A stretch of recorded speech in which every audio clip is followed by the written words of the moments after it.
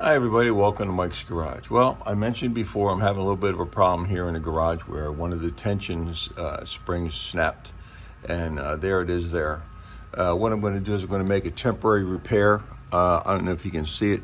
What I did is I got one of these clamps over at Lowe's. They're like $2.99, and you got to put both ends of the spring under that, which is tough. You got to get screwdrivers, separate it.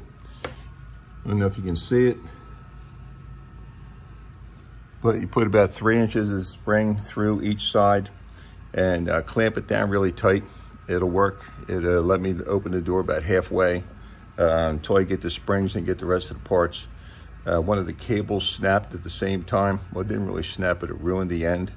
And so I'm going to have to put new cables, temporary repair on the spring until I can get the new springs. So we'll see how that works out. Let me go get the cable and I'll show you what I did there. Hold on. Okay, as I was talking about the cable, here's the end of the cable. You can see it's all frayed and I can't use that again. This is what popped off and caused the garage door to slam. Well, the spring broke first and the cable couldn't hold it because the other spring's in good shape. So you can see that, so I have to replace the cable. I ordered those, they should be here tomorrow, and put those up. It's going to take a couple days to get the springs. That's a whole nother project.